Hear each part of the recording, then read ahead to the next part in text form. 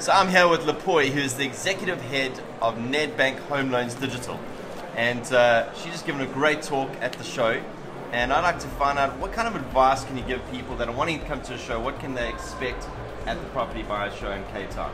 So I was amazed. I think I told you guys earlier that I came here this afternoon thinking that I would be in the graveyard shift and I'm going to be speaking to 5 people. There is a lot of interest and a lot of thirst for knowledge in as far as what people need to consider when buying a home for the first time. So I think there's a lot of activity in the exhibition hall, and there are lots of people who can give really insightful feedback around some of the things to consider.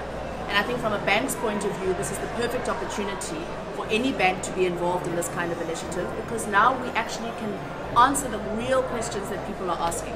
So when you come here, ask lots of questions. Make sure that you are interrogating all those speakers, so give us a hard time. And really kind of immerse yourself in the wealth of information that is available around us, so that you have a better way of making informed decisions when buying your home. Awesome, very good.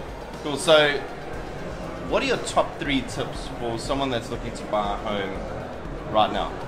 So I would say first off, do your research and use the available online tools that are available on various bank sites, as well as on mortgage originator sites and estate agency sites. Things like calculators, pre-approval, bond indicators, estimators.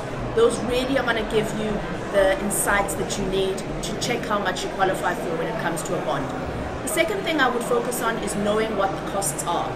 All the costs. Upfront costs like the bank's fee, the attorney fees, SARS's fee, everybody gets a cut out of this. Make sure you know what you're liable for.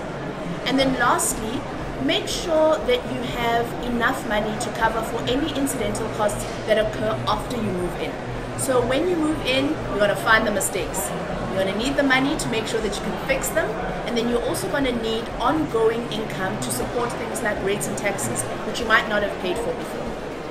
Thank you so much for talking to us and giving us some advice at the Property Buyer Show. It's an absolute pleasure. Thanks for having me. Thanks for Private property, a home for everyone.